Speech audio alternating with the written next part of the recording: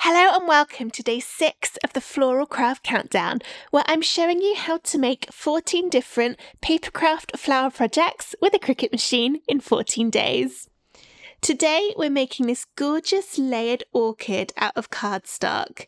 It's beautiful when it's all stuck together, and it's perfect for putting in a frame like I've done here, or on a greetings card, or even just to prop up on your shelf. Let's find out how to make it. The files for this project are free for the next 24 hours. Here's how to download them. Register a free ticket for the Floral Craft Countdown at craftwithsarah.com/floral. After registering, you'll get an email which contains a link to the schedule page for the countdown. Visit the schedule page to find and download today's files. Each download is only available for free for 24 hours after it goes live. If you have missed some, check out the Instant Access Bundle at craftwithsarah.com/floral bundle, which gives immediate and ongoing access to all of the files from the Floral Craft Countdown, plus loads of extra bonus designs. The download comes in a zip folder. You will need to unzip this before uploading the SVG files into Cricut Design Space. Once you've downloaded and unzipped the folder, it's time to get the SVG file into Cricut Design Space. If you're not sure how to do that, check out the Foundation Learning section of this Craft Countdown, where there's a link to a separate video and tutorial on how to upload SVGs into Cricut Design Space. This is what it looks like when it comes in, and you can see all the pieces in the design by clicking the little arrow next to it in your Layers panel, and that will show all the pieces or layers that make up this design. There are a few things you may wish to do before cutting this out. Firstly, you might want to remove the mandala circle from behind the orchid and just cut out the flowers. To do that, look down the very bottom of the layers panel, and then the bottom two layers here, you can either hide them temporarily by hovering and pressing the eye icon that appears. That means it won't cut out anymore, but if you wanted to turn it back on later, you still could. Or for a more permanent solution, you can click the layer and then click the trash can icon at the top to delete it, and then do the same for the solid layer underneath. Then you're left with just the flowers. You might also want to recolor the design. If the colours you want to change it to are already present in the design, for example, if I wanted to make the petals white, I've already got a white in these middle circles, so what I could do is choose Colour Sync on the top right of the screen. This separates out everything by colour. Then I can look down, find my white and my pale pink petals, and drag the pale pink into the white to change everything at once. I like to use two slightly different colours when I'm doing layering projects like this because it helps to build up the depth. So let's go for a slightly off-white for those back petals. And then again, we can go to Colour Sync, and this time drag them into that off-white to change them in one go. And then perhaps my little middle bits that kind of look like a lady with her hands in the air could be yellow. And then if you want to change it to a colour that isn't already present, simply find that layer in the Layers panel. So I've clicked back to Layers up here, and then let's click on the flower pot layer, which is this yellow one. I could change that to a purple, and then the one underneath, on top, which is the base, maybe a dark purple. So that's how you can change the colours really, really quickly and easily. And if you are changing them, I do recommend doing it in Design Space rather than just cutting it out of different colours of card, because it just lets you see and check that you're happy with everything before you actually start using up your card. However, I'm going to cut mine exactly as it loaded in, so I'll just hit that undo button until everything's back. The other thing you probably do want to do, it's definitely a good idea to do, is to check the size to make sure that you can fit it into your finished shadow box or on a greetings card or wherever it is that you're going to be putting the design. To resize, make sure the padlock icon above the width and the height boxes is closed. If it's open, you can just click on that padlock to close it. And that means you can then resize either the width or the height and press enter on your keyboard, and the other measurement will change in proportion. If you've already got your shadow box frame, then measure it to check that your design is going to fit. I have a separate video and tutorial on how to frame layered papercraft projects so that they'll fit perfectly in your frame every time, and a clever little hack to make sure that everything's stuck perfectly straight and centered. To find that tutorial, look in the Foundation Learning section of this Craft Countdown and look for the project which is called The Best Ever Way to Frame Papercraft Projects.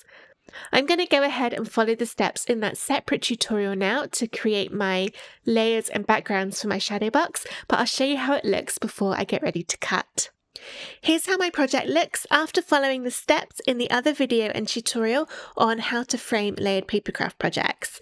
I'm going to have 3 separate squares of coloured card behind my orchid design to help fill up the frame because it's quite a big frame, and also just to add a little bit more visual interest. So I've got a pink which will go in the very back, then a white, and then for this yellow one I'm actually going to use a flower patterned paper that I have, which is going to look lovely behind all the colours in the orchid. So this is now ready for me to go ahead and press make, and that will separate out all of the different colours.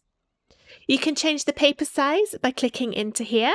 This one's a little bit too big for my usual A4 paper, so I'll need to use the 12 by 12.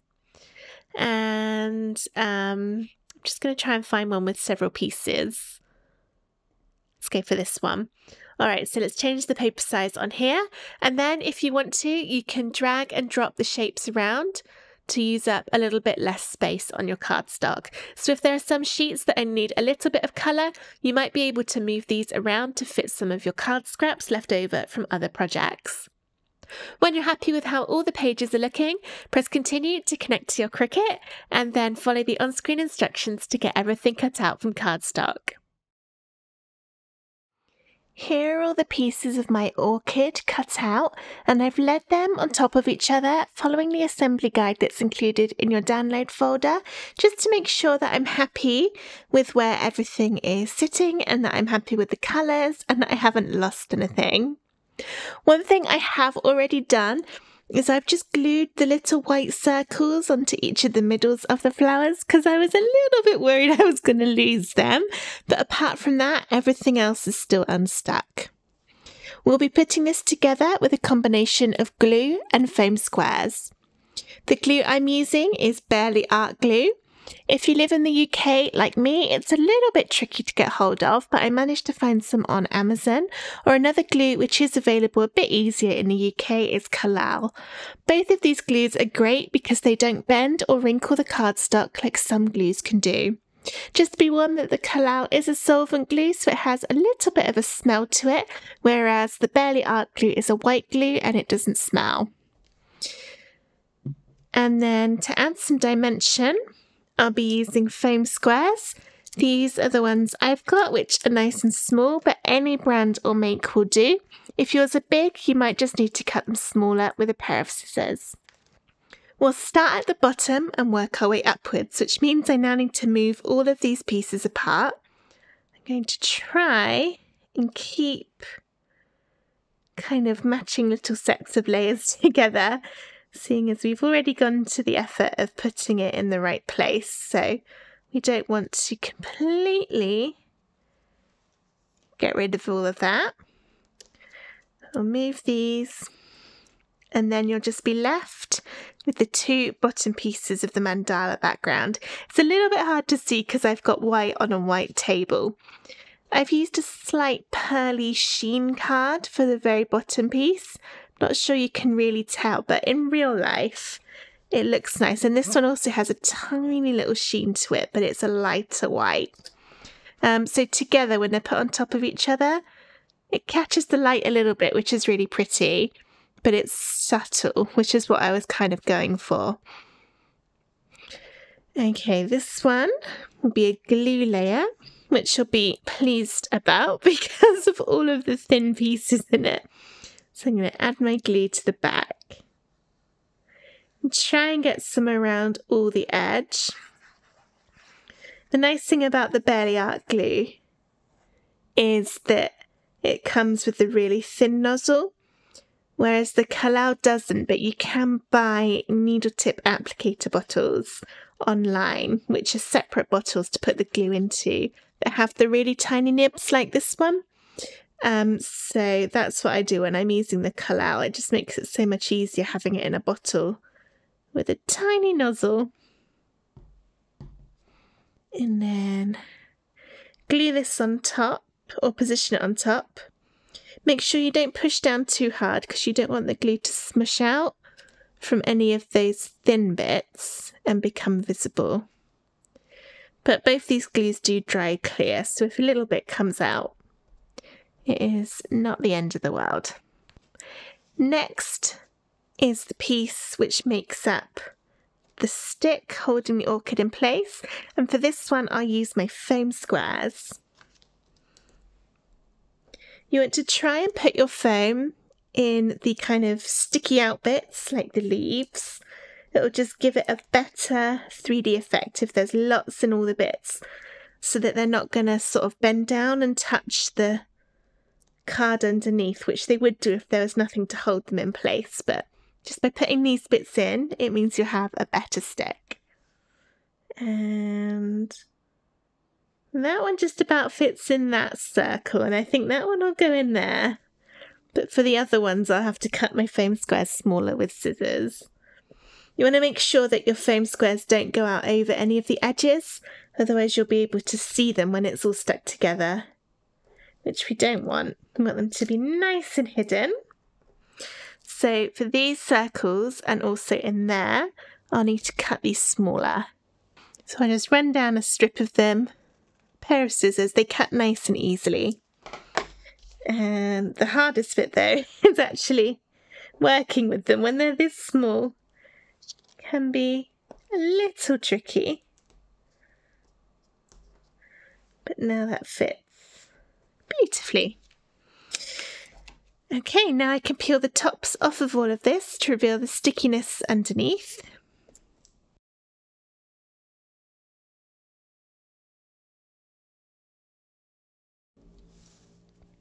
Now we can get this into position, and I'm going to use the bottom to line it up, and also you can see the outline of the shapes on top of the mandala. Get it into position and then gently drop it down, and that means you can reposition it if you need to, because it hasn't actually stuck down yet. So if you weren't happy, you can move bits about. But actually I think that's pretty good, so I'll push down to get it all stuck. Next we've got the layer which makes up the very back leaves, and this will be a glue piece.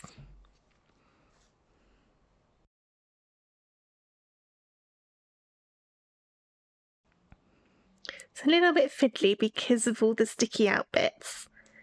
Just move it into place, and the nice thing about glue is you can wiggle it around to get everything where it needs to go.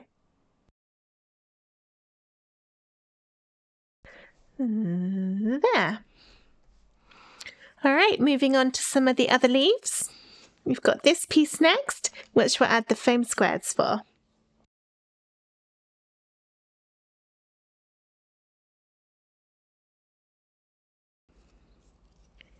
This one lines up along the bottom, and you've got the leaves to know where to put the rest of it. Like that. Then we've got the darker piece, which is a glue layer.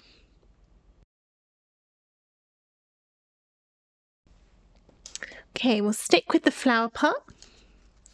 And next is the brown, which is the dirt inside. And we'll glue this one on.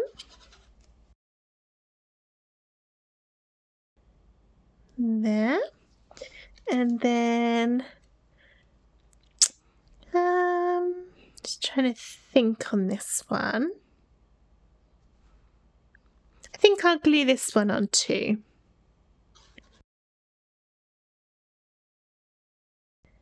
Like that. And use foam square for the leaf on top.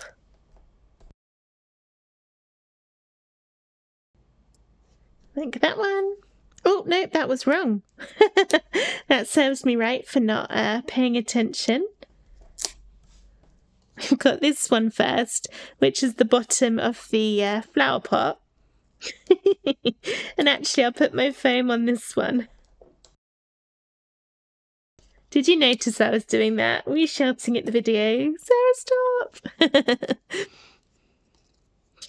Right, that one. Like that. And then now that this is raised up from the main flower pot, I'll add glue for the leaf. Crisis averted. There. I'll put a little orchid's looking a little bare at the moment, so we'd better add some flowers. I'll go for the top ones first, which are the smaller ones. So, starting with the pink at the bottom, this will be foamed on.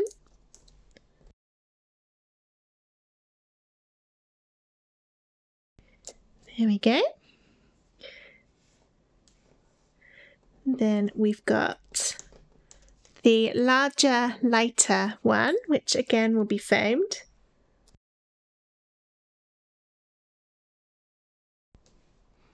Then the smaller, darker piece. This one will be done with glue because we've already raised up the flower with that light bit underneath. So this one we can glue. And then finally, for the petals, we've got this one, which will be foamed.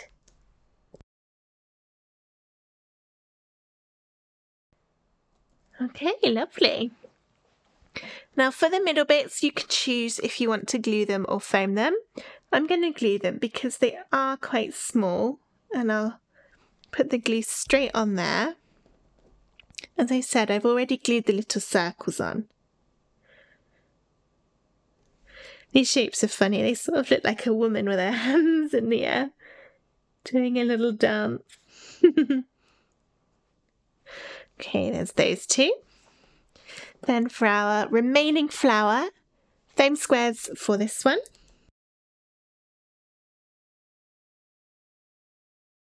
Put that into place. You can probably guess. Foam squares for this one.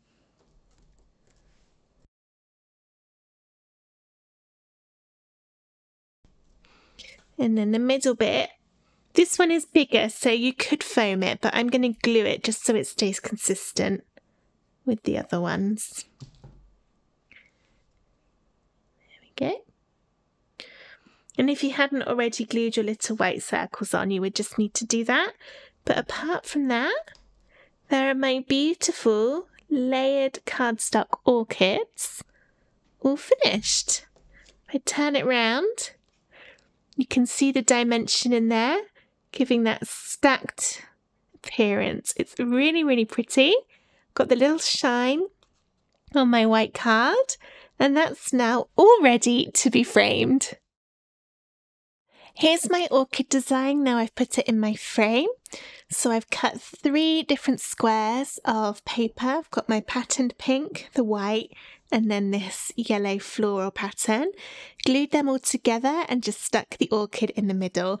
And it looks beautiful in the frame.